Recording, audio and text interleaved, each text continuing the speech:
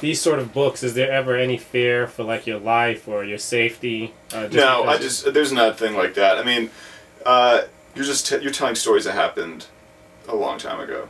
You know, I mean, these are really, they're you know, they happened something like 30, 40 years ago. I mean, to me, they're just, it's like, they're history books, but it's just a different history than most people focus on, you know.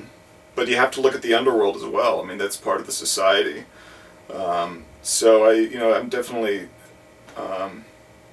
you know, it's like the same people why people watch The Godfather. I mean, people, you know, they're interested in a world that's not theirs, in a world that has its own rules, its own codes.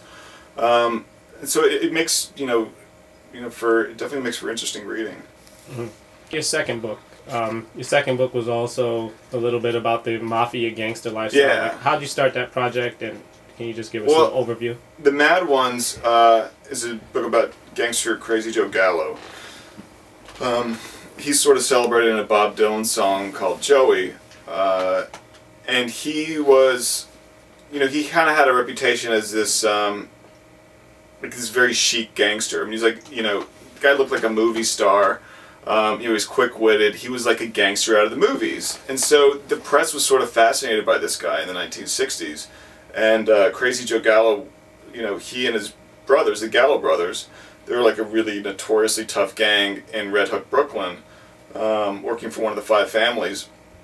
Like, they ended up going on a, they went to the mattresses. They holed up with shotguns and, fought it out on the streets of Red Hook against,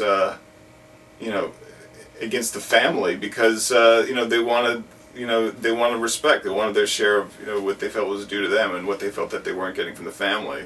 So it was a bona fide revolution in the mafia that was the Gallo brothers waged. So, and only for Joey Gallo to go and become like a literary celebrity. He got like a book deal, and he was hanging out with the literati in the early 1970s. When you first moved to New York, one of the things you do is you go check out Little Italy. And there used to be a place, Umberto's Clam House, and the story was, well, yeah, that's where Crazy Joe Gallo got whacked. And I was like, well, who's Crazy Joe? So, I'd heard his name sort of around just through, oh yeah, this is like, he was this famous victim of this gangland slaying in Little Italy. And then I, came back around because actually Nicki Barnes had told me about Crazy Joe Gallo, and they were friends when they were in prison together in the 1960s, and they had plans to, take over the underworld together. So I guess that brings us to your new book. Yeah. You actually have a copy of it here. Yeah.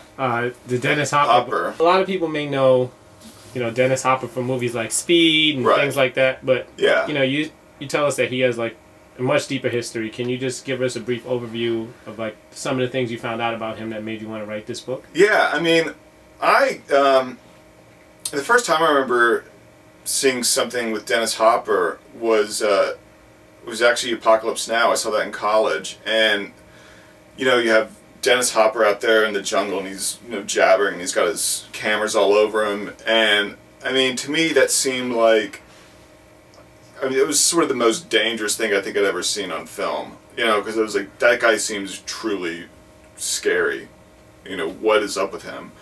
So that really sort of stuck with me, and then I got to seeing films like Blue Velvet, where he's playing Frank Booth, and he's delivering these lines, that should be funny, but coming out of him, they're terrifying. And then, of course, everyone sort of has the rite of passage of seeing Easy Rider, and it's sort of, it's hard to connect all these different, it's like, oh yeah, that's the guy from Apocalypse Now, that same guy who's like, riding next to Peter Fonda, on his chopper, that's Hopper. And then you find out, wow, Dennis Hopper actually directed this film, too. And then you go back further, and I found out, like, wow, Hopper he was in Rebel Without a Cause, with James Dean in 1955.